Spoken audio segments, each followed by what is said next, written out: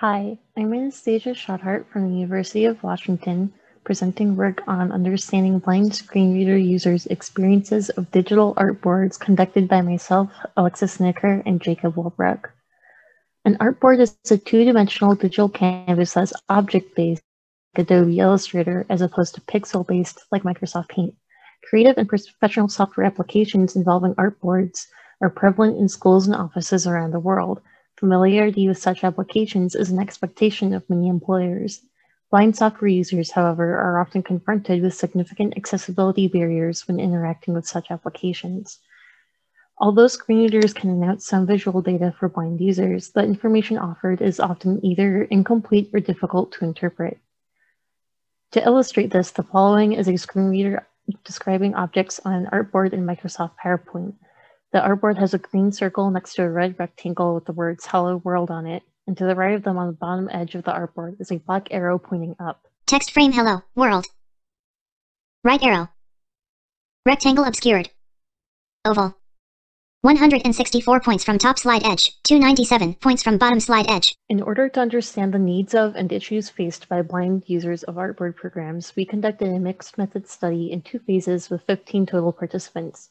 In the first phase, we conducted contextual interviews and observations with 12 participants. In the interviews, we asked participants about their experiences with artboard programs, and then observed them creating a digital presentation about their favorite book or animal using their preferred program.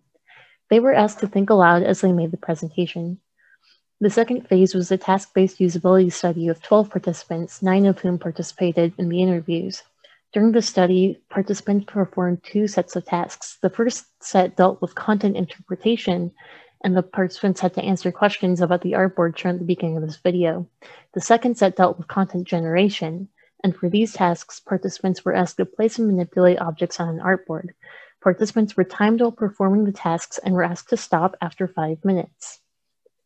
We found that blind users experience significant educational and professional barriers due to the inaccessibility of artboards.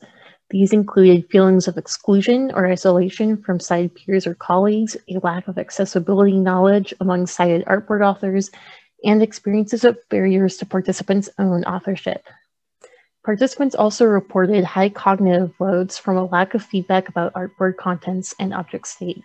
Participants struggled with remembering all of the information they were receiving, sorting out which information was actually needed, and then performing calculations in their heads to complete a given task.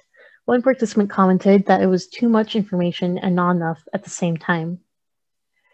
Participants consistently encountered challenges related to understanding relative positions of objects on the artboard and the relationships among objects. In the usability study, for example, only 4 participants were able to at least partially determine the relationship between the rectangle and the oval. Based on participant interviews and observations, we identified 3 goals for design interventions to improve artboard accessibility. First, using Bennett et al.'s interdependence framework, the accessibility of artboards can be understood as a relation between a blind person on the artboard program, other assistive technology, and the other people who interact with the blind person and the artboard project. So, what kinds of accessibility features could assist a sighted artboard author? For example, one participant expressed a desire for presentation programs to alert an author when their presentation is inaccessible, so they would have to knowingly exclude people. Secondly, we proposed that artboards have glanceability. Several participants expressed that the cognitive load required to understand a slide's spatial layout or to accomplish other tasks related to that was not worth the results they achieved. However, participants indicated that this information would be useful to have if it did not require as much effort and expertise to obtain it.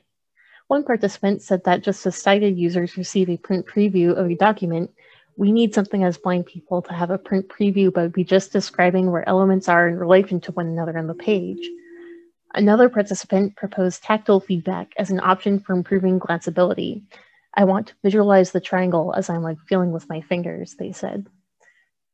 Lastly, several participants perceived the artboards as fragile, something that they could easily mess up unknowingly, which caused participants to be afraid to interact with projects. Instead, we proposed that an artboard should be robust in order for users to perceive it as something they can manipulate without worrying that they will break it. A robust artboard would, for example, clearly indicate to a user that an object manipulation has occurred and describe what that manipulation was. Thank you for your time.